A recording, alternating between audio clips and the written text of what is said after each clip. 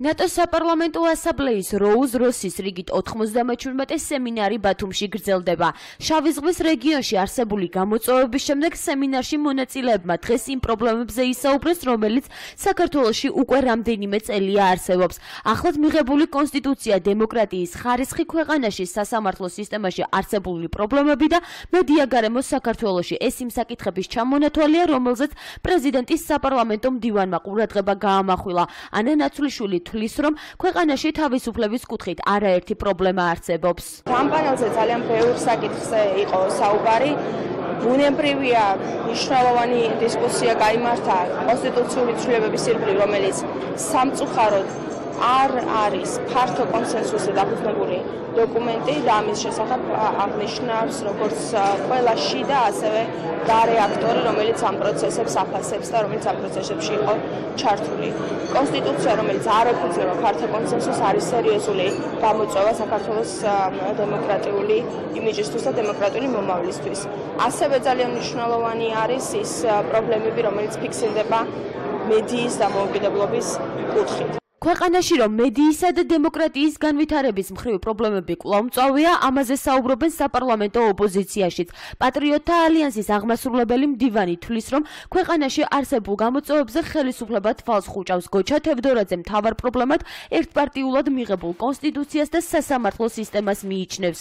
იგივე პოზიციას იზიარებს პარლამენტის ვიცე-სპიკერი ირმა ინაშვილიც. ჩვენ ვნახეთ, რომ საქართველოში ბოლო წლების მანძილზე გაგრძელდა მანკიერი ტრადიცია კაშვილის ხელისუფლების, რომელიც მუდმივად აყალბებდა არჩევნებს.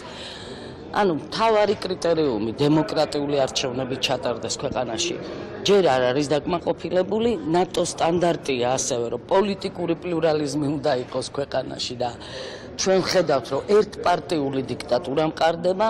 ისეთი საკონსტიტუციო ცვლილებები განახორციელა ქართულმა ოცნებამ, რომ საბოლოო ჯამში მივიღეთ ერთი პარტიის კონსტიტუცია, ისეთი ცვლილებები განახორციელა საარჩევნო კოდექსში, რომ ერთი პარტიის საარჩევნო კოდექსი მივიღეთ, შესაბამისად დემოკრატიული რეფორმების ნაწილში აშკარად გარღვევა გვაქვს. ქვეყანაში არის პრობლემები კანონმდებლობასთან დაკავშირებით, ქვეყანაში არის პრობლემები მედიასთან დაკავშირებით, ქვეყანაში არის კონსტიტუციასთან დაკავშირებული პრობლემებიც, ერთპარტიული კონსტიტუცია გვაქვს ქვეყანაში, ქვეყნის დემოკრატიულ განვითარებასთან დაკავშირებით არის პრობლემები, მაგრამ ხელისუფლებას ამის გაგება არ უნდა. უმთავრესი გამოწვევები თავისთავად ცხადია ჩვენი ქვეყნისთათვის ეს არის და მარტო ეს რომ იყოს კიდე რაღაც ამ პრობლემატიკის მოგვარება შეიძლება, მაგრამ ჩვენ ვხედავთ, რომ ტერიტორიული მთლიანობა გვაქვს აღსადგენი და რეალურად ამ კუთხით ქმედით ნაბიჯს ხელისუფლება არ დგამს. დემოკრატიის განვითარების მხრივ არსებულ პრობლემებზე საუბრობს ნატოს საპარლამენტო ასამბლეის პრეზიდენტიც. პაულო ალი თვლის, რომ ნატოში საქართველოს გაწევრიანებამდე ქვეყანას სხვადასხვა